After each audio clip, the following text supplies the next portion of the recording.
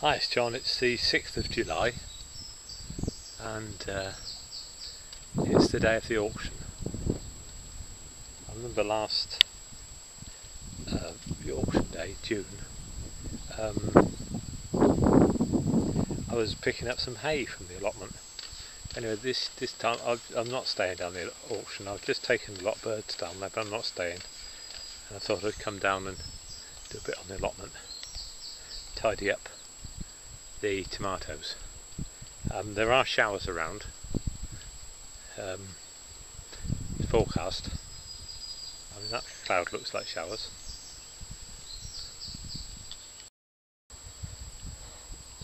Well, there's the greenhouse. Be alright for a before and after video, wouldn't it? Although I'm not thinking of doing an awful lot of tidying up. I couldn't even see where the greenhouse was from up the top. But the tomatoes are actually doing quite well in here. They're planted straight in the ground. And they've got tomatoes on. Oh, some are just beginning to go red. And let's see how I get on anyway.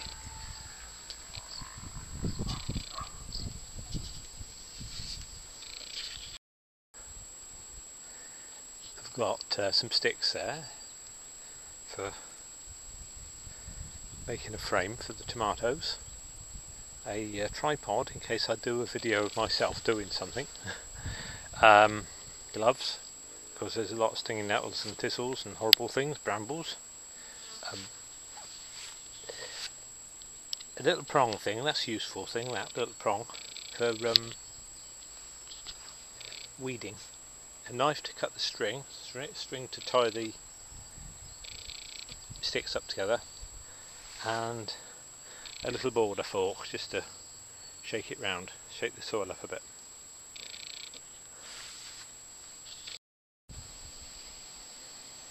Well, that's got the brambles and thistles away from the entrance. I haven't got one of those time-lapse facilities where you can speed it all up, but now I think I'll pull some of the grass up with me gloves.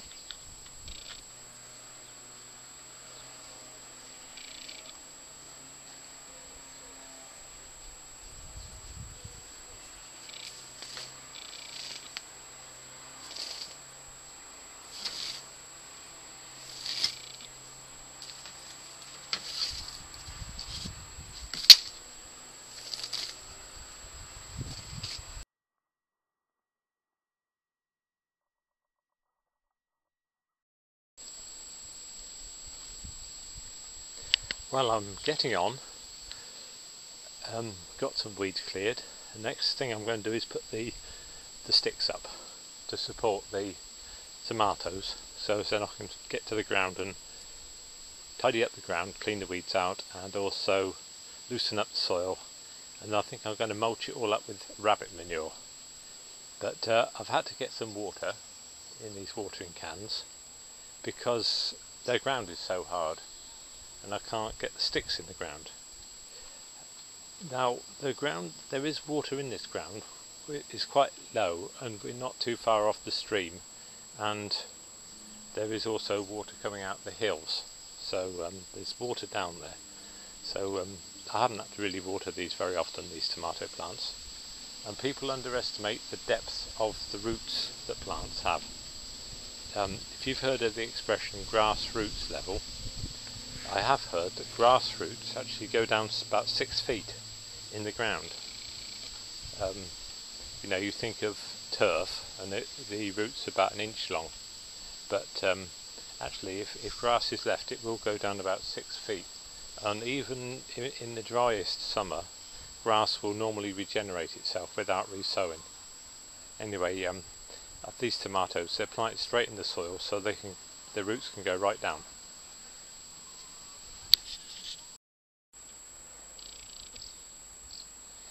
Well, I've done as much as I feel I want to. Slightly longer process than anticipated, but I feel I've done well. I've got a bit more to do. I was going to put some rabbit manure in the bottom as a mulch. I've got a few more docks to dig out down there, but I'm pleased. I've got all the side shoots off and tied them up, so I'm pretty pleased.